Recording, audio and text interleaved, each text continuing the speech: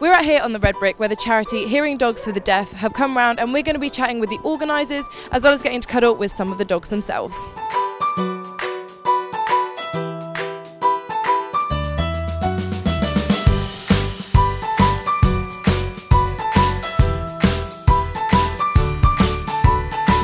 So how long have you had your hearing dog? I've had my hearing dog now for coming up to 5 years. This is Cody. He's 30 months old and he's in training to be a hearing dog.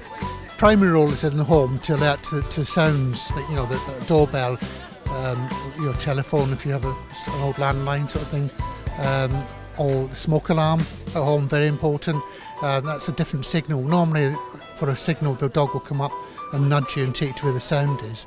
But if it was a smoke alarm, or if you were in a public building, a fire alarm, the dog will come up to you and just lie in front of you, and that alerts you that there's a danger.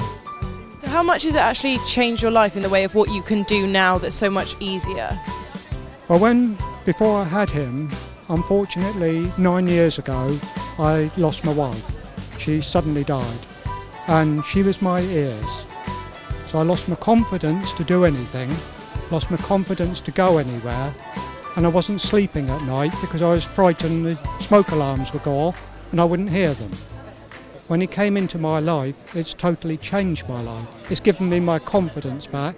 He will now stay with me until he's 10 years old, and then he will enter the retirement programme. Now, for some dogs that doesn't work, because obviously the dogs still want to work. If they're still capable of doing it, they still want to do it. But he has to take a back seat.